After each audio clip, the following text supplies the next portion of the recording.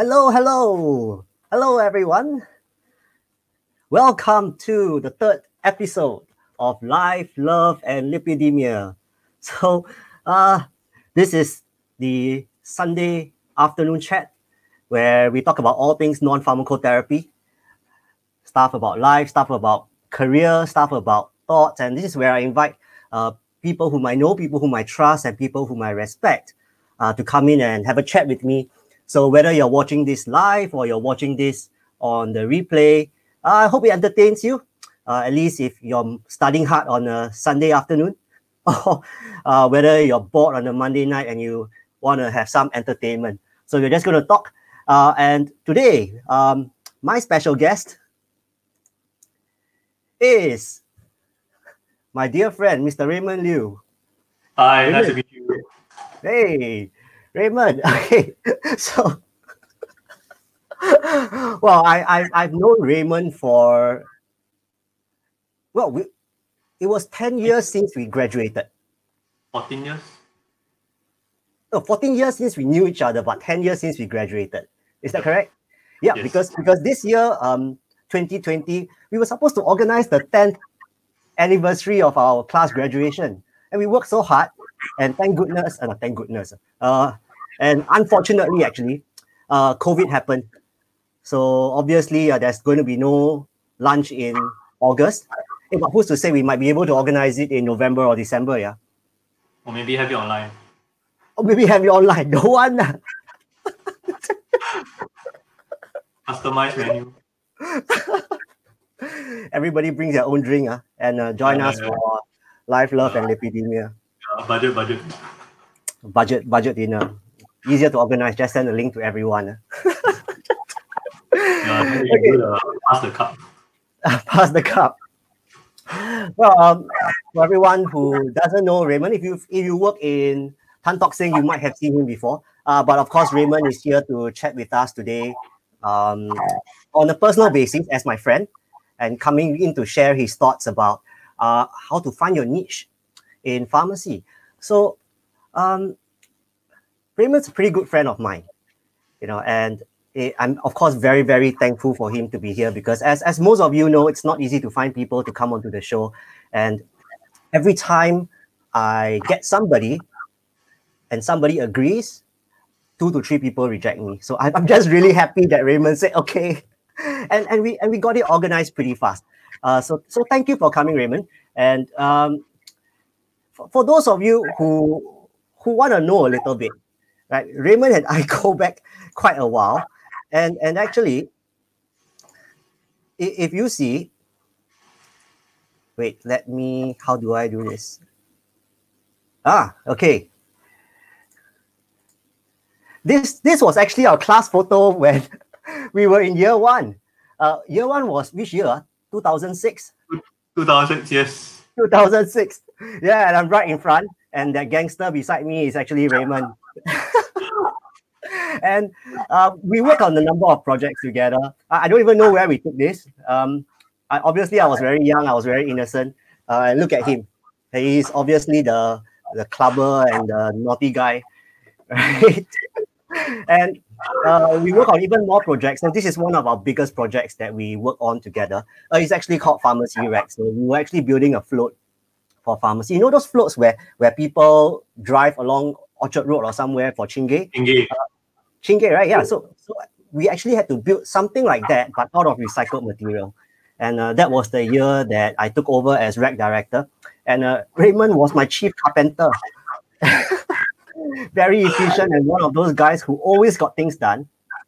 And it's pretty much testament to how he has lived his life, right? Because while everybody just says that, oh, I'm in the float committee, I'm in the executive committee, I'm in the dance committee, Raymond just said that he was in the float committee, but he specialized in cutting wood and cutting metal.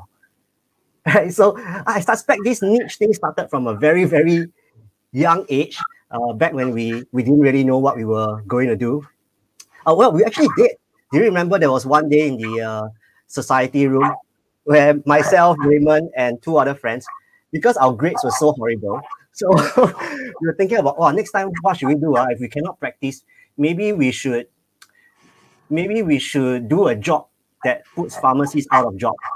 Yeah. If not, we can't find job. Then and look at what Raymond is doing now. Informatics, automation. So he was really true to his word. So I'm still living it. So we actually did very, very well. And one of the reasons why we did so well for this huge project, well, not just for us, is if you ask Raymond, if you ask any of our friends, it was really more for pharmacy, because we were very proud to have pharmacy as a department to be able to stand up to all the big faculties and to be able to perform well, such that I think we won 2 of the biggest prizes. Yes, we want to. We want to, yeah, and we're very happy because we really wanted to give pharmacy students a sense of pride in being a part of this legacy, really.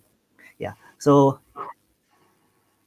hi, for those of you who are watching live, you will need to authorize our app. I'm using a new app today because last week we disconnected like 7 times. So for me to be able to see your name, you have to give the app access. All right, so just take a look at the chat and you should be able to see the information there. But hello, welcome.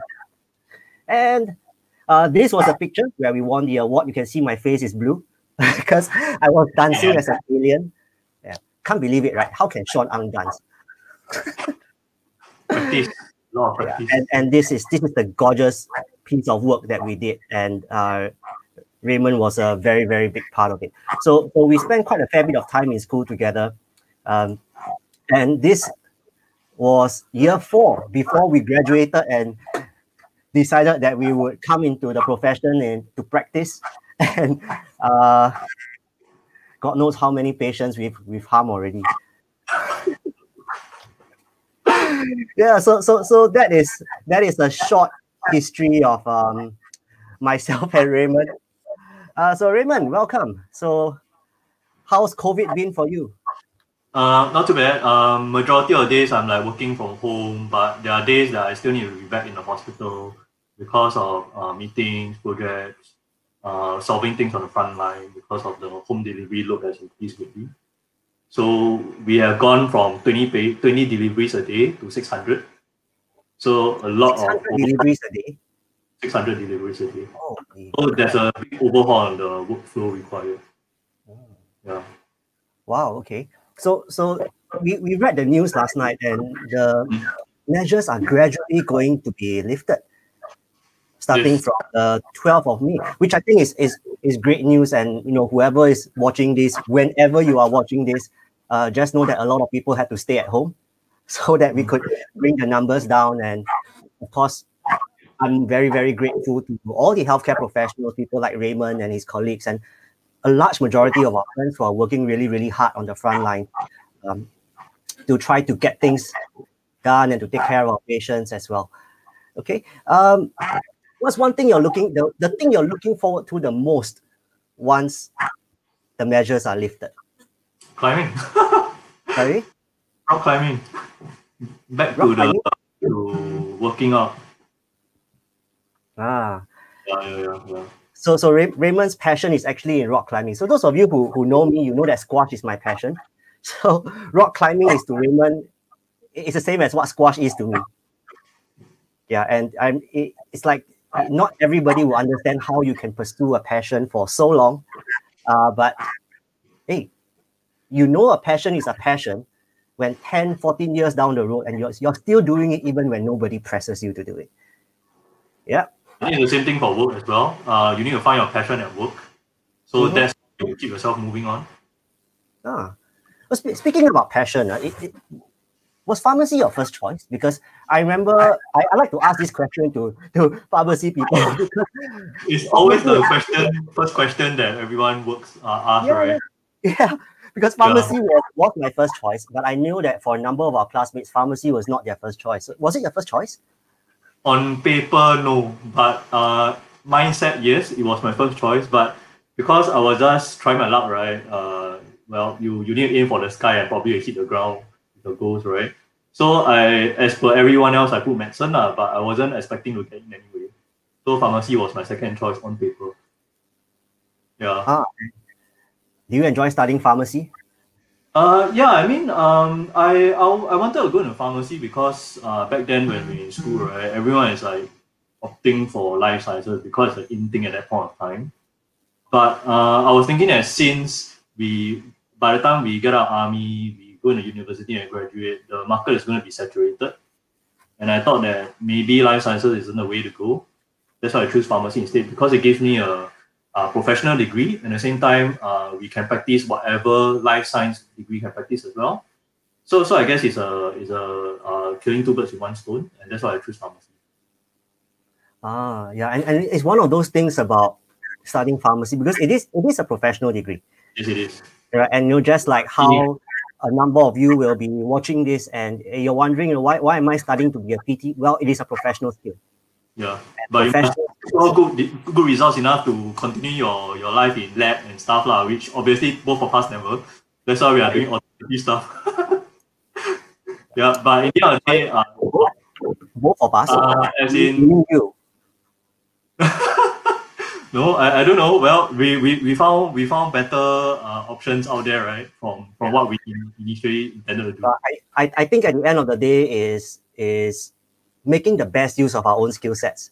Yes. To be able to contribute to community, because and I think there are a lot of people who are working right now, but they don't enjoy what they do. They do it for the paycheck. And there was once I was in that position before, and I found that it wasn't easy to actually have to open my eyes and say I want to go to work. So we found our way to contribute. It's not wrong to be living from looking forward to the paycheck, but in the end of the day, you have to find your own passion, your own drive in whatever you're doing. So in Tan Tock Seng, and at this point, I will stress to everyone again. So Raymond is speaking in his capacity as a friend. Yeah, not in his official capacity as a pharmacist at Tan Tock Seng. But in your work in Tan Tock Seng, you are dealing with informatics. Yes. Is that right? Yes. So what exactly do you do in informatics? Because do you see patients at all? Do you dispense? I do dispense, but it's not my primary job scope. So because for weekends discharges, right, we are rotated in shifts to do weekend discharge review. So I do review every like a few months once. But my primary role day to day is actually if I were to sum it up, it's usually like 3 areas. So one of it is clinical systems design, right? Second one is data analytics, and then the third one is operational redesign. So these are the 3 main areas that I work. Okay, those are huge things that I'm not sure even I understand. Sure. Okay, so I mean, to make it simple for everyone else who doesn't deal in informatics, could you tell us a bit about each of those roles? So like first one is where I mentioned is about clinical system design, right? Because the systems that we use in the hospital, its part of it is for clinical use, part of it is for workflow operations. So the clinical part, when you design a clinical system, you need to make sure that it's safe. It doesn't introduce patient safety issues when you are designing a system. So things like example, if a clinician was to prescribe a medication, for example, warfarin 9 milligram, right? The system needs to be able to define like, okay, so the dosage regimen is 9 milligram. What do you want to give the patient? Do you give them 1 milligram, a 3 milligram, and a 5 milligram warfarin tablet versus so we use one of each different strength? Yes, one of each different strength. So you have 3 tablets versus you only have one product, 1 milligram, but you give 9 tablets. So in the end of the day, you must balance out and determine which is a better approach, because on one hand, you may reduce if you use a 9 of the 1 milligram, you reduce confusion to the patient because it's only one product to deal with. But it increases this term what we call a pill burden, which means the number of pills you take for a particular regime for the day, right? Like maybe in the morning they have to take like 9 tablets plus other medications, so they may easily consume 15 tablets in one go. So you need to balance out between what is a confusion for patient, what is the cost of the medication, versus the stress on the patient, because it's dreadful to take so many pills in one shot. So there's a balance, and all these things are taken into account during your clinical design, your data, your item design when you go through your clinical workflow itself. So you collect data, and based on that data, you design a system? Yes. So like example, for taking this example, right, we do see consumption pattern of usually what are the medications, what is the regime that is being given to the patient. Then we determine what kind of product we bring in, because some products, like example metformin, you have 250, you have 500, and then you have the 850 as well. So which do you bring in? So based on the consumption pattern that the usual patients at my hospital is taking, then we'll focus on one particular strength to bring in, so that at least there's not so much confusion for all the patients. And also, it also makes things easier if they are to titrate their doses as well. They don't need to keep changing product, and to reduce the confusion to them. Yeah. Okay, so that is the clinical design part of it. Yes. What's the other stuff that you do? The other stuff is the third one is like operational redesign. So like example, if you are taking this particular scenario, having 20 home deliveries a day versus 600 home delivery a day, obviously the workflow for 20 orders workload it is very different from a 600 per day workload. So in that case, you have to change your design. You have to change your efficiency in your processes. For example, can you streamline your picking process? Can you cut off some of the unnecessary steps, like example, printing of bill invoices, those kinds of things. So you have to redesign it based on your understanding of the ground operations, and as well as the situation and the workload that you are dealing with. So what you're saying is that although your main role is in informatics and designing of systems, the clinical experience that you have still counts for a lot? Definitely. Clinical experience, and as well as your understanding of the pharmacy workflow, the doctor's workflow, the doctor's habits. So all these things will impact on how the system is designed. Do you want to allow the doctor to click into multiple screens, or do you want a screen for them to do everything all in one? It really depends on the profession that's interacting with this system, because different systems, different profession has different kind of habits, and it really impact on the outcome of how they use the system as well, and impacts on the efficiency of how they turn around between patients as well. So which means you have to understand Yes. doctors' prescribing patterns as well. Yes, you need to understand their prescribing patterns, their prescribing habits. When they see a patient, do they typically just copy the previous order, or they cut from scratch?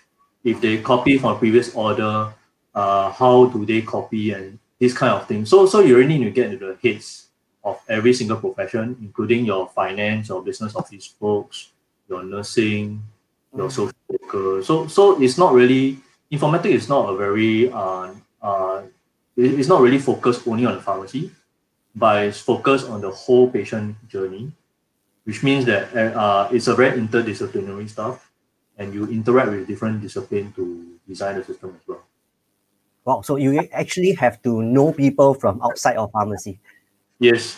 So we always talk about people who are very introvert, right?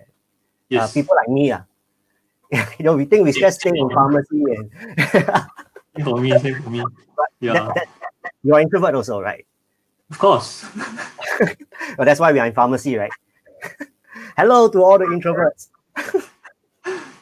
So when you started your career in 2010, right? So you graduated in 2010. Did you go straight into informatics, or do you have to master clinical dispensing first?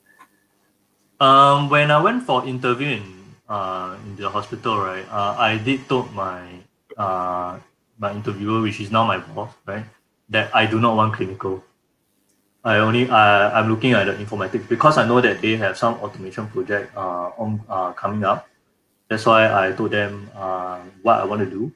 But even so, after my pre-reg and during my pre-reg, obviously you need to go through the same training that everyone is going through, your clinical path. Why so? Although yes, we are weak. Me and Sean are weak in clinical, right?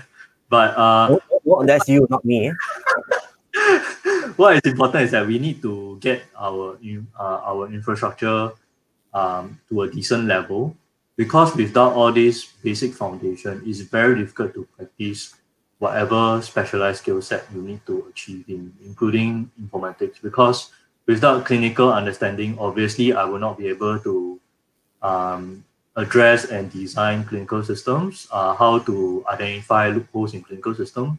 So all these foundations plays a part in bigger things to come, which is important that you all need to not lose your foundation and grow from your foundation to something that you want to specialize in future. So what you're saying is that the foundation of everyone who is practicing is clinical dispensing, learning how to treat a patient well, to serve a patient safely, etc. Right? How did you know right at the start, during the interview, that you wanted to do automation or you didn't want to do clinicals in that sense? How do you know so early? Because for me, I would always prefer, as you know, we are all introvert lah. So if you ask me if I were to operations, informatics versus handling a patient, clearly you know which one we will pick, right? That is one. Second one is because I've always have a keen interest in informatics, IT, anything IT related. So I thought that, well, it's like doing something that you is like your hobby, but it's also your it's also part of your profession at the same time. So that's how I decided, hey, maybe this is a path that I can take. And because I'm more passionate with informatics related, then with passion you will probably be more motivated to go in that area. So that's how I concluded that I want to do informatics. And the path is not easy, right? Because even though something is your interest, there must be a pretty steep learning curve, because that's not how we were trained in school. Yeah, definitely. Because well, have you seen an informatics course in our core lecture? No, right? You'll take like electives or read up on yourself, right? When I got into the role, actually after pre-reg, I was supposed to shadow my senior to set up 2 new pharmacies. So he was supposed to clear his leave, so he went on leave for 2 weeks. But 2 days later, he came back with a cast on his hand. He broke his hand. So in the end of the day, it was a trial by fire for me lah. Basically, with zero knowledge, I figured out my way. I bite the bullet, and then I set up 2 pharmacies from scratch. So you were literally thrown into the deep end. Yeah, literally just thrown in the deep end. But well, that's what makes you stronger after you get out of it. Hey, not so bad after all.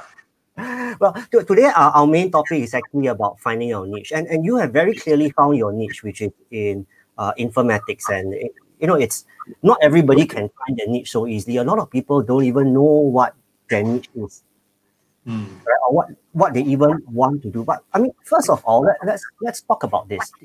Do you think that in the pharmacy profession as we know it, is it important to have a niche? I guess it's a personal preference, and to be frank, I don't think that specialization it is a must. Why so? Because it's in the end of the day your own comfort of what you believe in, what's your passion, right?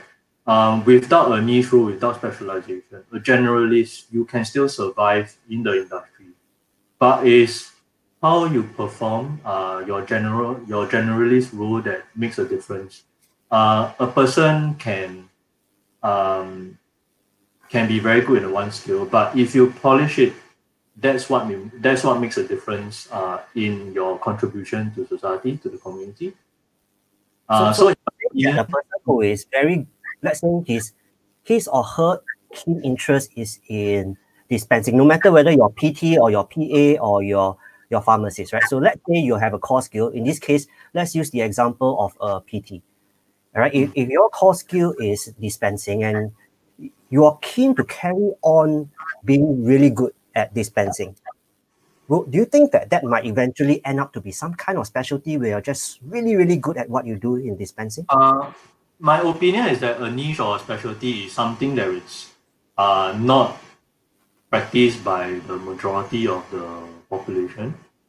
But being good at something, it may not be a specialized role, it may not be a niche, but being good at something, you will in the end be look up to in that area of the work. So yes, if you have worked in a pharmacy before, right, you have noticed that there's always this particular patient, this particular old uncle that always want to look for someone to dispense, right? This means that actually that person has made an impact to that person's life, and then that's where it becomes a very personal trust kind of thing between that healthcare professional and the patient. And it's something that it doesn't mean that you, by specializing, you can reach that level. Right? A generalist, if you have gained a patient's trust, and the patient listens to advice, hey, you have won the battle, and in the end of the day, you can contribute more to the success of the therapy than a specialist. It actually reminds me of what Prof. Alex Chan, one of our professors last time, for those of you who might not know. So I was at a pharmacy or faculty of science alumni dinner with him, and we were talking about pharmacists being not so forthcoming sometimes, and we were wondering why that is so, because there are some people who are technically very strong, and I think Raymond and I would be first to admit that there are a lot of our classmates who are clinically really, really strong, and they are doing a really good job in pharmacy. But they are not so forthcoming, and he was asking me, he told me, I went to a pharmacy and I saw this particular pharmacist there, and there were 3 or 4 people who were queuing. They did not want to speak to anybody else. They only wanted to speak to that pharmacy. So he was saying, I don't really care how good clinically you are, but if you can communicate with the patient and you can get your message across, then I think you're way more effective. And that was something that was pretty eye-opening for me, especially considering that strong foundation in clinical skills when we were at school. That's why actually for ministry, what they're also striving is also care in the community. It's due to what you mentioned that they are trying to achieve something like what they have done in China, right? To have care in the community, to have the doctors going to the patient's house and then have those kind of very close relationship. And that makes a better success in a therapy than someone that does prescribing without any emotions, right? Go to the patient's house, that sounds like a niche as well. Yeah. So they are trying to achieve something along that way. It can be just like a pharmacy, like a Guardian or Watson in Ang Mo Kio, for example, right? If the patient is able to trust the person and the person has enough tools to serve this patient, hey, it's better than going to a specialist center at the end of the day. Very interesting.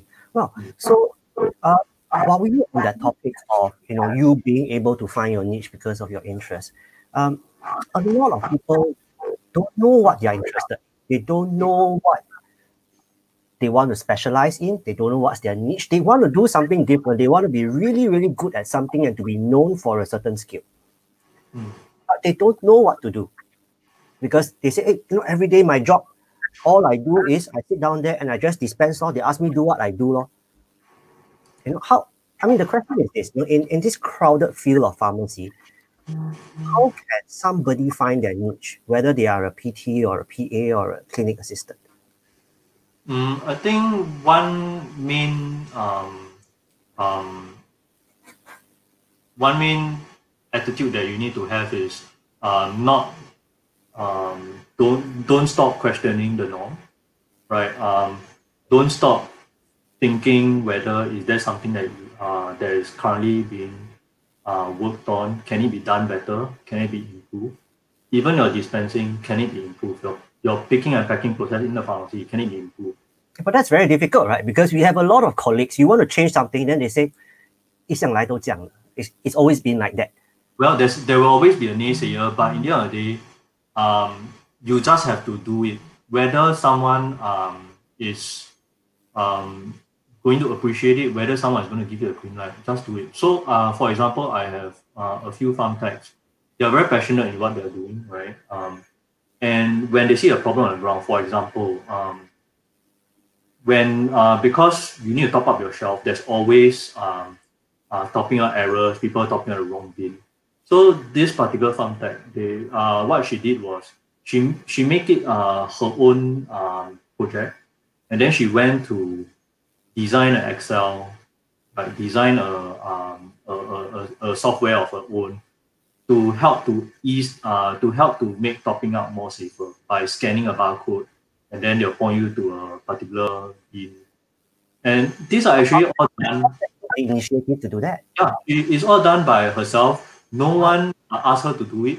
Well, she's part of the inventory team, yes, but she take it upon herself to design this, and it became her hobby, her project, and then it became something big enough that even the store is using it now. From the outpatient pharmacy, it expanded to the whole pharmacy being using it. So I guess in a day is you don't need to find big problems to solve. If you find that there are small problems within your own area of work, no harm trying to solve them by your own capability. If not, you can find someone to help you, throw ideas and with your colleagues, and then from there, hey, maybe you can come out with something that is a game changer. And it doesn't need to be something very big, something very bombastic. Just do something in your own capability, and then you grow from there.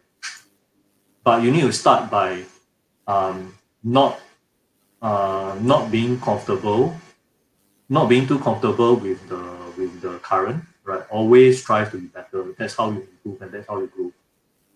So if somebody decides to do something about an issue, right, and they take the initiative, maybe they don't have coding skills, right? Not everyone has coding skills. I don't have coding skills, but if they are able to contribute in a way that solves a problem, you think that that's a very important step in someone finding their niche?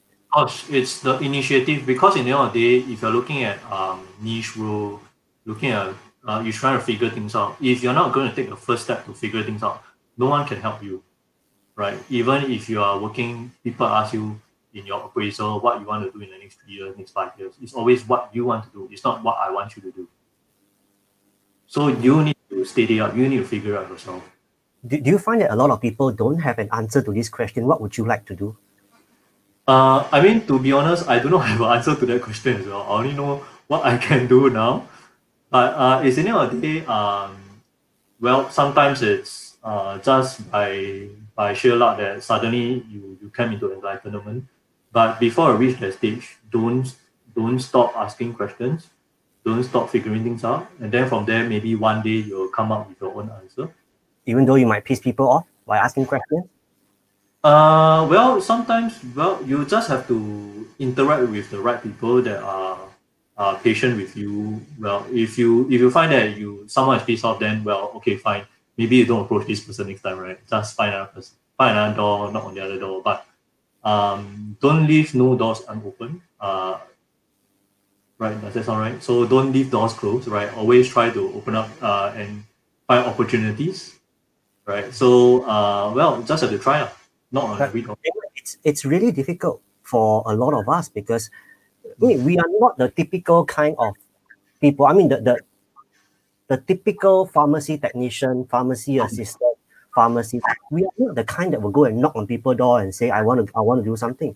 I mean, not everyone has the guts, and it's really uncomfortable to, okay, for those of you who might think that you're going to knock on a big person's door. I mean, we sometimes mean going to talk to somebody who is more senior about an issue. I mean, that's a knocking on the door kind of thing, right? But that is very difficult for some of us to do. I mean, including me. I think I have to muster up some courage before I dare to go and speak to somebody who is more senior than me to try to fix an issue. No, I eventually do that. I'm really trembling. So for I hear you. So like example, even my colleague that has been working for 5 years, they also have the same problem as well. But I guess day is start small. Don't just take the first step. You can try to find people that you're close with. It need not be someone senior. It may be just someone, your buddy, that hey, maybe the person has joined the institution the same time as you. Go out with lunch for the person, right? Then over time, maybe find more people to go out for lunch with.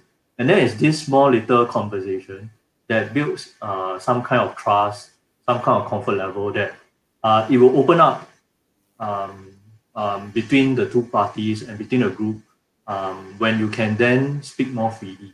It's only when think that you should go out with somebody to curry favor.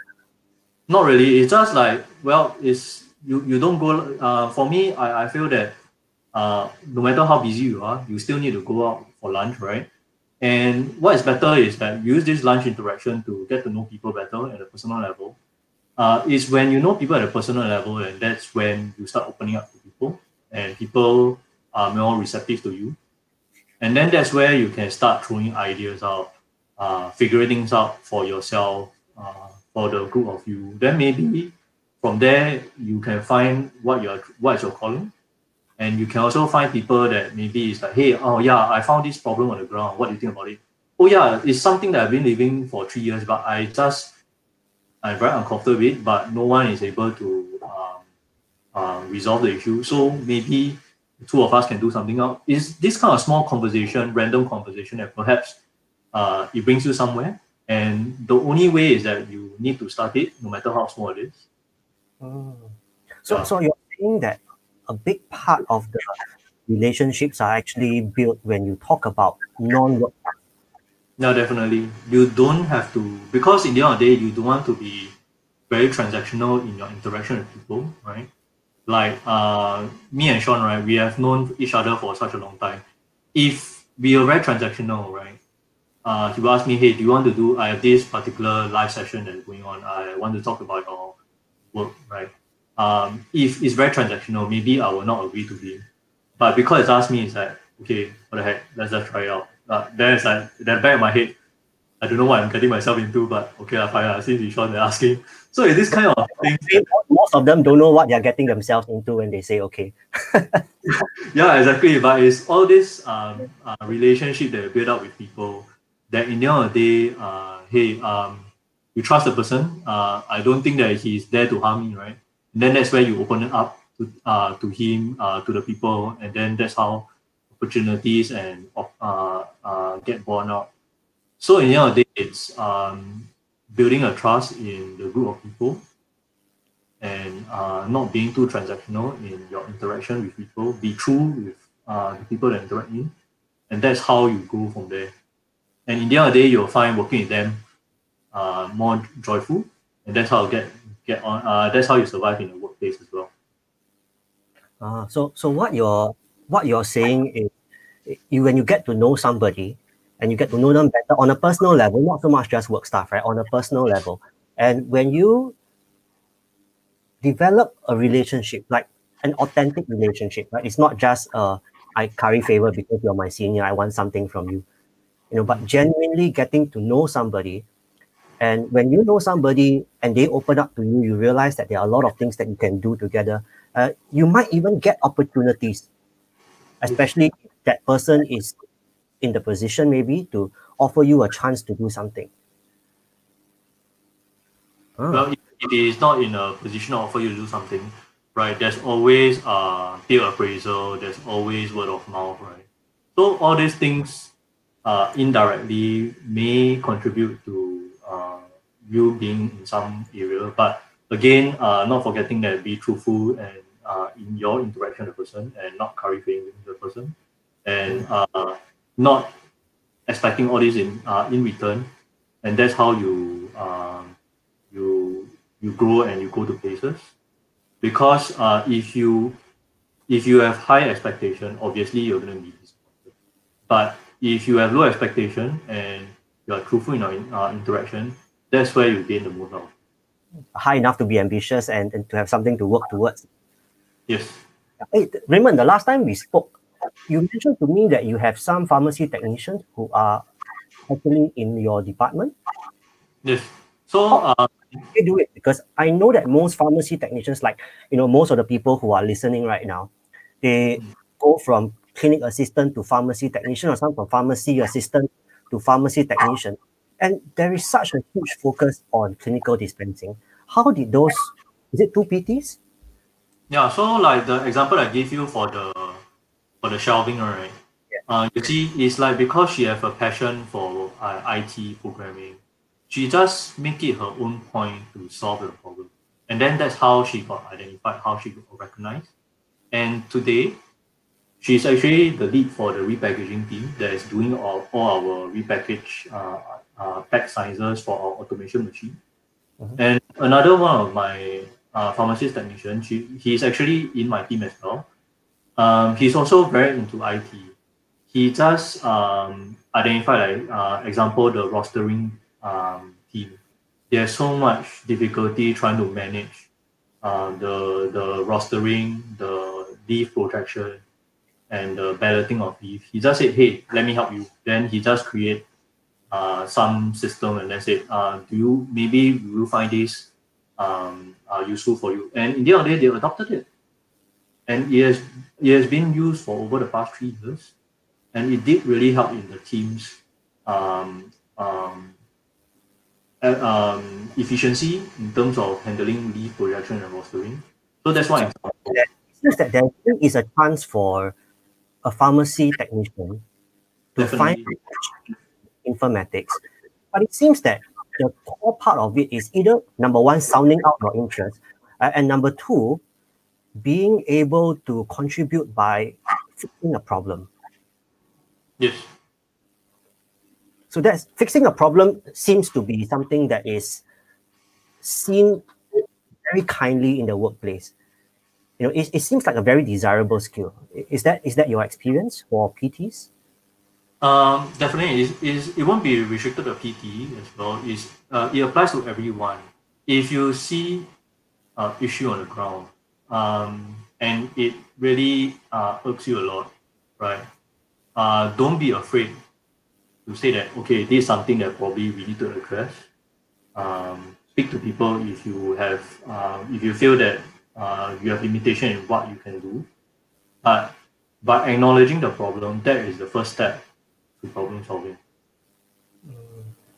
Right. So taking the example of this home delivery issue now, due to the COVID-19, our home delivery has spiked, and we are encouraging patients to not come back to the hospital. But the delivery website has limited fields to handle information that we need to fulfill a delivery. So in the end, you have to call the patient up almost for every case, and that reduces the efficiency of the whole process.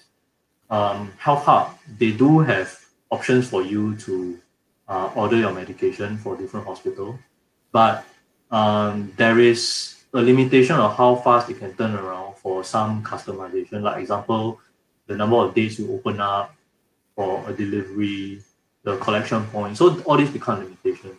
So what one of the pharmacy technician did was he created a form using Form SG to allow patients to submit their order with as much information as possible.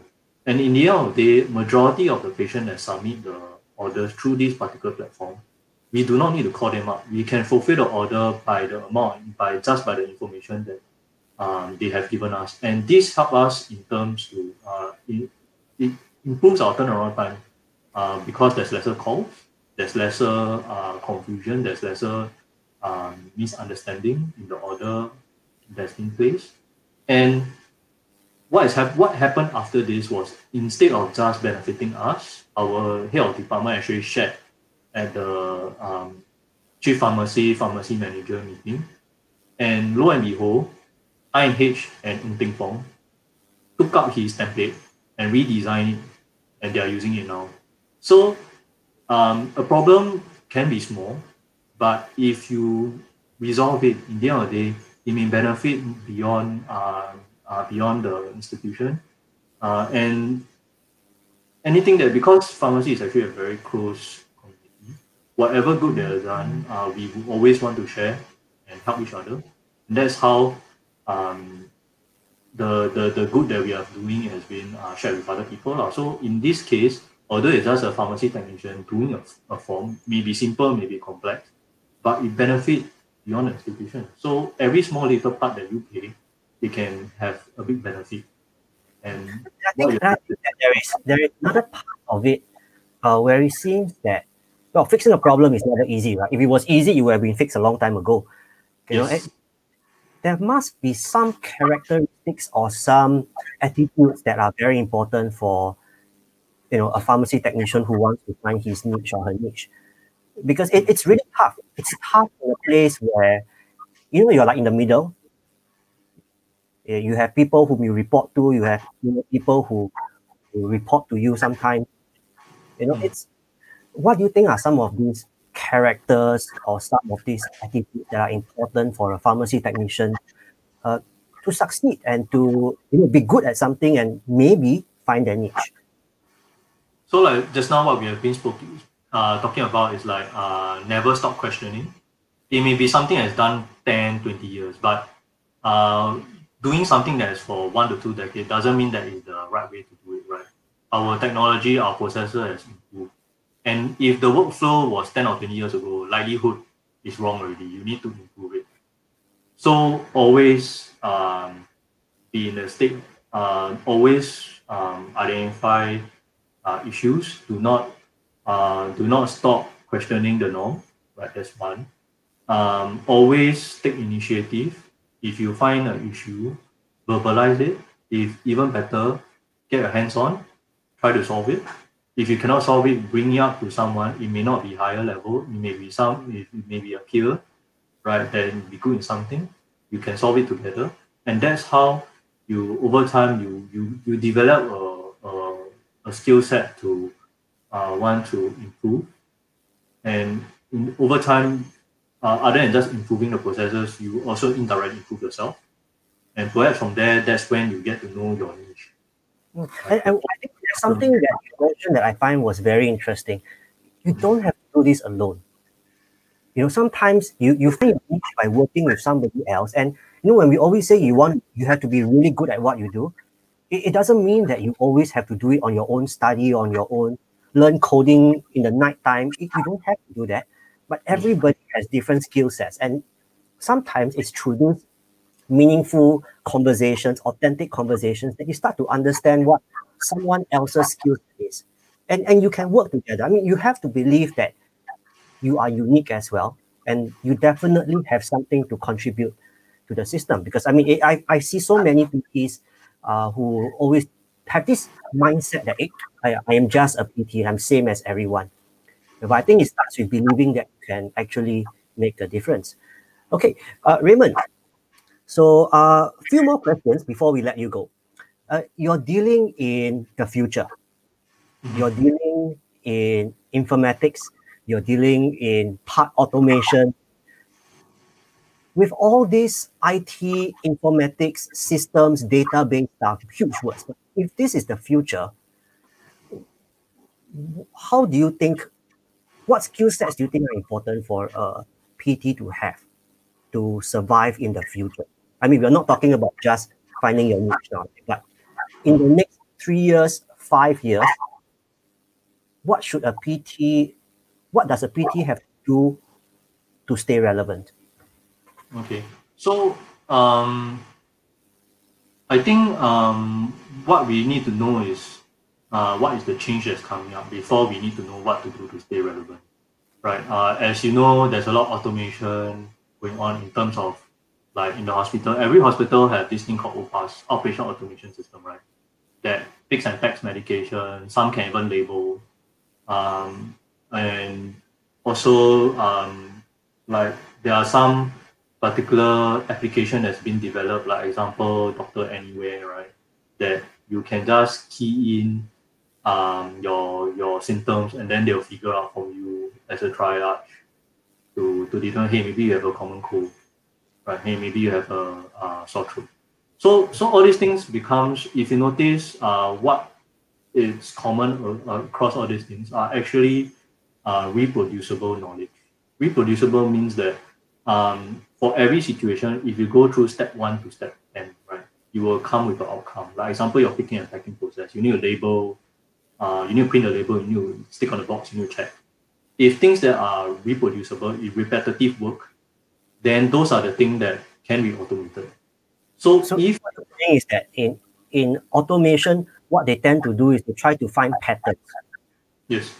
Sequences of things where all you need to do is step 1, step 2, step 3, step 4, step 5, and you reach an outcome. And the aim of systems is to reproduce that whole system automatically. Correct. So all these things, if you are working in, if you realize that the job that you are performing is as per such that it can be after 1 to 10, you'll definitely come with the same outcome. Then I must say that you are at risk because a machine can replace you. So that's when you need to know that, hey, I need to go beyond this scope of work. Right. Things that it's probably not replaceable by machines is, of course, the human point of things. Look at example for banks, right? We call a bank because now COVID-19, right? Everyone start at home, cannot go bank, right? So got issue, what to do? You call the bank, right? They call you, press 1 for credit card waiver, press 2 for internet banking services, press 3 for your bank account stuff. But you notice that at the end of it, there's always a press 0 to speak to an operator, right? You need to find out of this future automation, right? Identify which is your option 1, 2, and 3, and how can you be that press 0 to be the operator. And in order to do that, the only way to do that is to remain human, to always value your interaction with your peers, your patient, and be that person that the patient will always approach you if there's any big or small issue or any question they have for their review. And then that is something that a human can do, but a robot cannot do. I mean, how as a person who future, what do you think is the difference between a robot dispensing and a pharmacy technician dispensing? Because in the end of the day, body language is a very human thing, right? Emotions and body language is something that's very difficult to pick up by a system, right? So it's when you interact with this patient, you sense that there's something different about the body language of a person, and that's how you improve, and that's how you vary your counseling and help to achieve a better outcome for the patient. Because in the end of the day, they may be they may have a lot of fear in the treatment, and it's from all this body language or interaction with the patient that you pick it up, and then you help to alleviate their concerns, and in the end of the day, they benefit from the therapy that they're getting. So all these kind of things perhaps is not so apparent through automation. You can have a machine that says picks up, dump it in the secure locker, and then, hey, please pick up your medication from box number 2. But that's all it can do. But you will not know, the machine will not be able to improve on the outcome. They can just tell the patient, please eat 2 tablets a day, for example. Right? But in the end of the day, it's like your interaction with the patient that you find out whether is taking 9 tablets of 1 milligram warfarin, is it a chore? Or because you are doing that because the therapy is too confusing, if you have too much product. And all these things are actually how you value add clinical practice that a machine cannot do. So in the end, the point is to stay human. Action and human emotion that will be very hard to be replaced by robots. Yes, yes. So it seems that systems and processes are so much easier to be automated as compared to person-to-person relationships. And you think that that's very important for a PT to be able to master the skill of being able to form a relationship with the patient rather than see the patient as a transaction. Yes, Would that yes, right. So for sorry, I lost my train of thought. Can you repeat yourself again? The last statement you are talking about? So I was saying that humans bring more emotion and they build a relationship with the patient. But robots can't do that and will find it very hard to do that in the future. Would you agree? Yes, I agree. So there was always a saying in terms of IT, in terms of automation, right? You notice they always use the term enabler. So automation is an enabler, right? Informatics system is an enabler. But you notice that they are not marketed as a replacement, right? And it's definitely not a disabler of processes. So being an enabler, what does that mean? It helps to improve the process. It do not take over. So while it can help to fine-tune your picking process, but in the end of the day, it's how it enables the pharmacy profession is that it removes the need for human to do the picking and packing process so that you can do more value-added stuff, which is the interaction with the patient. So you treat it that you are not trying to do better than what the machine can do. You're trying to do better at what the machine cannot do, which is the interaction and the counseling. Oh, that's a very interesting point. Yeah. So that's how you find all these areas that the machine cannot help in the process, and that's where you improve on those areas. So for everyone else here who's listening, this is the reason why you're still learning how to write medication labels. This is the reason why pharmacy students we still learn to use pestle and mortar, because when the systems fail, systems help us. But when they fail, right now, how many of us in real practice can remember the full requirements? You're so used to a computer system doing it for you, and sometimes you call people like Raymond even though it's not his job. That's what happened for the clinicians, there's like they'll call the pharmacy and how do you write a control drug prescription? Because everyone has been using a system, they don't know how to do pen and paper anymore. And everyone who is in the farm tech course, after hearing what Raymond said, in your mind, you better know what are the requirements of a controlled drug prescription. Okay, so we've spent almost an hour with Raymond, and I suppose some of the key things that I took away from this very insightful conversation. First thing is robots are here to stay, but humans should focus on the emotional connection that we build together. I mean, with our patients, because if the robots are there to do things that are repetitive. So, if you work like a robot, you'll be taken over by a robot, right? And when we spoke about the how to find your niche in pharmacy, well, not everybody gets to find their niche, at least not easily. Sometimes it takes a longer period of time. Sometimes you find it by accident. But the three things that I hear from you are, number one, it's important to build meaningful relationships.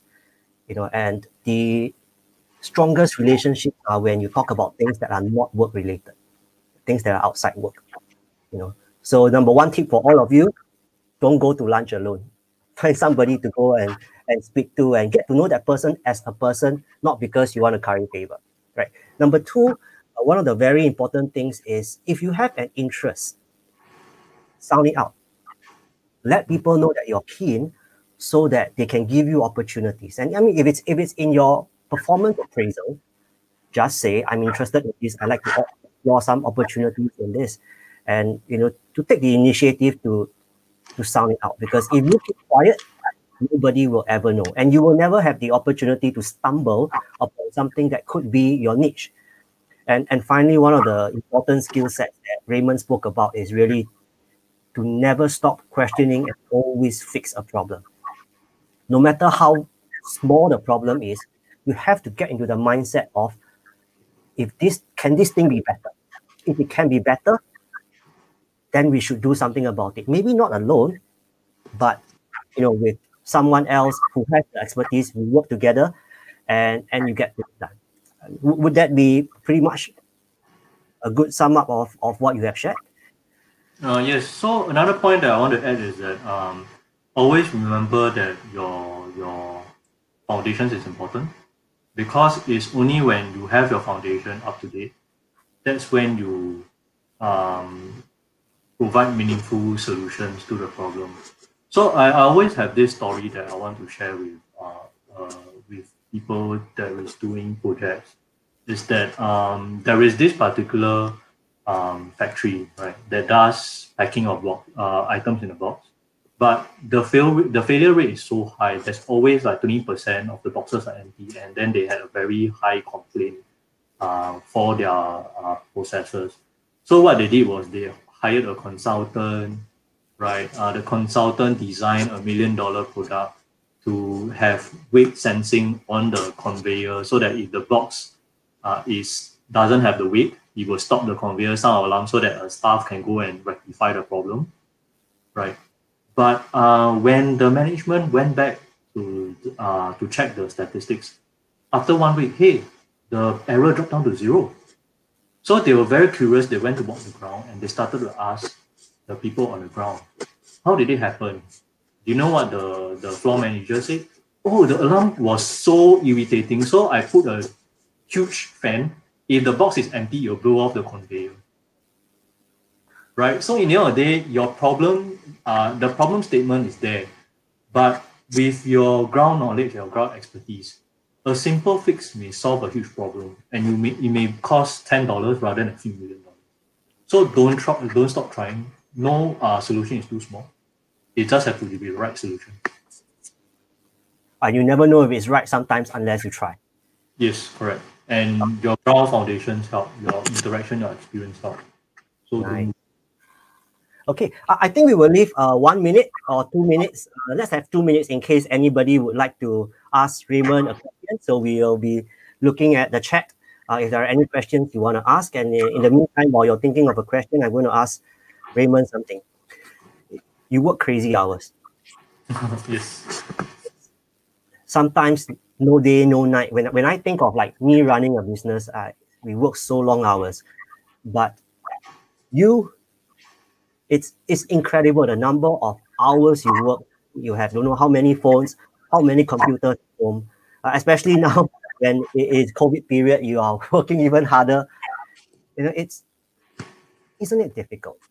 Because there are a lot of people who will say, whether I work 42 hours a week or whether I work 60 hours a week, the company still pays me the same amount of money. Why should I work 60 hours a week? Why are you working 60 hours a week? Aren't you tired? Definitely it will be mentally and physically drained. But at the end of the day, in my own opinion, is that you need to have a guiding post, right? You need to have your own mission, your own vision to push you along. So if you are true to yourself, then that's how you unknowingly work the extra hours, right? So for me, I always find that there is a lot that can be done for the future of healthcare, and by doing those, eventually you and I will be the consumer of that healthcare. So what I'm doing now, it is like an investment to the future of our retirement. And well, by when you retire, that's when you rest, right? So that's how you find that's how I find passion in what you're doing. And by having passion, that's when the hours becomes a blur and you are not so affected by it. But that being said, it doesn't mean that I do not have rest. I do not have time for my own activities. I still do climb at least 1 to 3 times a week. I still have a rest, right? So in the end of the day, you have to find a balance in your work life. But that doesn't stop you from pushing the number of hours you work, right? Because all these things are investment. But in order to invest, you need to believe in what you're doing. And that's the only way that you can, in the end, you can just unknowingly work going above and beyond. So it's something that is two ways, I suppose. It could be a personal goal, a personal aim, and it also could be something that's bigger than yourself. Yes. All right, so let's take a look at the chat. Okay, if there are no questions, please join me in thanking Raymond for taking his Sunday afternoon to come and chat with you. All right. Spent 10 years doing amazing work and contributing a lot to the informatics side of Well, pharmacy. I guess you and I contribute in our own ways. So the rest who is listening in, you just have to find your own way to contribute to what you believe in as well. Yeah. And if you want to find your niche in pharmacy, number one, according to Mr. Raymond, number one, build meaningful relationships. Number two, take initiative, sound out your interest. Number three, never stop questioning. Always fix up, no matter how small it is. Right. Raymond, thank you everyone who's here. Thank you very much for spending time with us on this Sunday afternoon. If you have any other questions, just put in the chat. Raymond will get back to you and he will answer those questions. Right. Thank you, everyone. Thank you, Raymond. Okay. Bye. Thank you. Yeah. Bye bye.